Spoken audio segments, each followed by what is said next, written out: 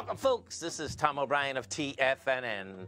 We go 5 days a week. We go 7 hours a day. We go 24 hours a day in the internet at TFNN.com. Always remember, folks, whatever you think about, you bring about. Whatever you focus on grows. Hope everyone's having a great day, safe day. It's making a great night, folks. Don't make assumptions. Don't take anything personally. Your truth is personal to you. Your own opinions and point of view reflect your own agreements and are personal to you. It's no one's truth but your own.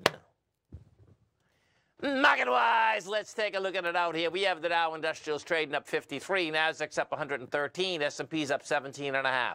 Gold contract up $3.50, trading at $2,004 an ounce. You get silver up 24 cents, $24.83 an ounce. Light sweet crude up 85 cents. Trading out at $79.59 a barrel. Notes and bonds. 10-year note down 14 ticks, trading 111.20. The 30-year down 19 at 125.18 in King dollar. King dollar right now trading, where is she? There it is. Trading flat at 101.355. The euro is at 110. The yen is at 141. The British pound is at 128 to 1 US dollar.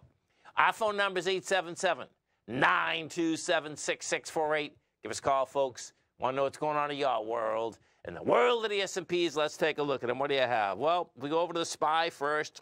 You took out the high from about a week, well, just about a week ago, right? Let's take a look at this. Yeah, well, 5 days ago. That high there, that was generated on the SPY is 456.43, and we did 456.73. Right now, you're at 456. The contraction is pretty dramatic. We get 35 million shares, and we had reached the high with 65 million. We'll see how this next 60 minutes go, but the bottom line is that you're up there with light volume. You're going to have the Fed do the announcement at 2 o'clock tomorrow. We're going to have Microsoft and Google come out with the numbers right at the close, after the close, but literally Microsoft and Intel, Google, the way they do it, they come out right after the close. Now, if you take a look at the futures, this is kind of intriguing that we missed the highs just by a speck.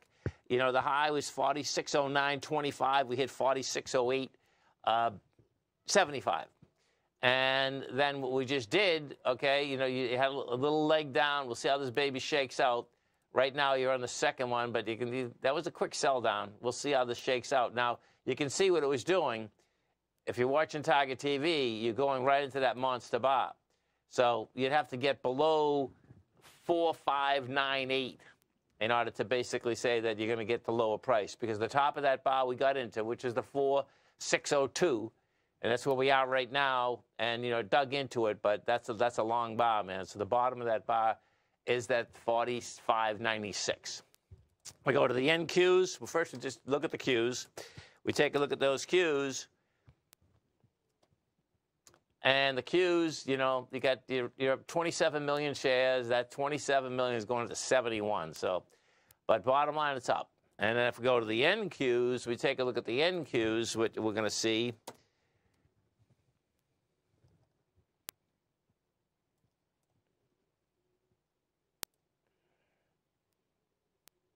That's interesting with the NQs. See, it's interesting. You know what's interesting about the NQs, too?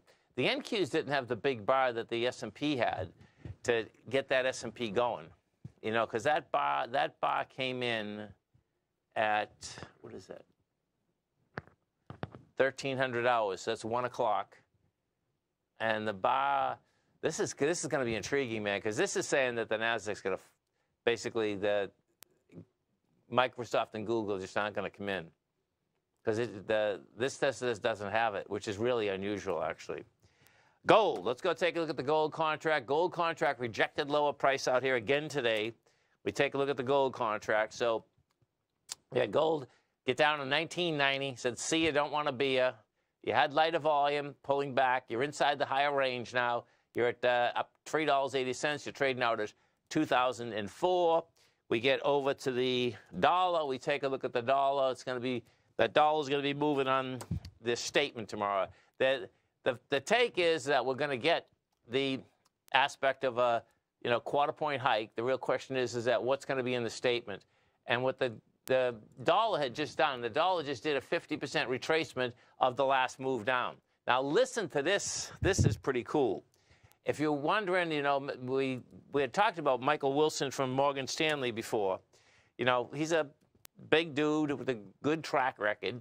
And I talked about this yesterday, that he threw in the towel, right?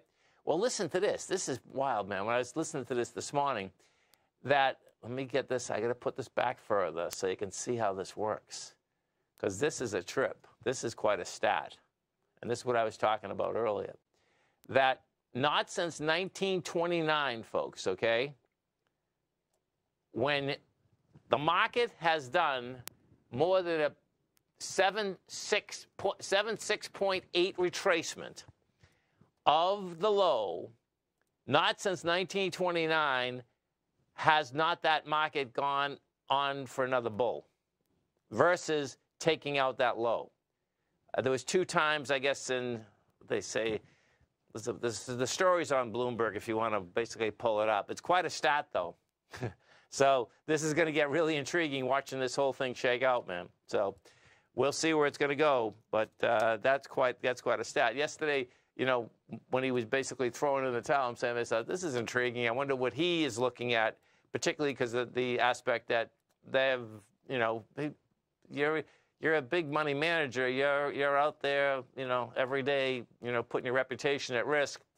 You know, I'm actually suspecting when I heard this morning on Bloomberg, when they came across with that number, that was, you know, one of the things he was looking at, saying, okay, man, the retracement is so big that the bottom line is that, you know, he thinks at this particular point that, yeah, you're going to get a pullback, but what that stat says is that you're not going to go take out that low that was established. Hey, but guess what? Stats are stats. That's the bottom line. Let's get over and take a look at Google. So we take a look at Google. Google right now, not much action, man. You know? Yeah. I mean, Google has action on the way down. It's up 159, but that action is on the way down.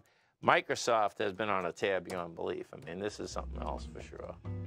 Now, the real question is, yeah, Microsoft's in a different ballgame. We probably got a yin and a yang after the close. Stay right there, folks. We're going to come back with our man, Mr. Tim Ord. We have the Dow Industrials trading up 68, Nasdaq's up 125, S&Ps are up 20. We're coming right back.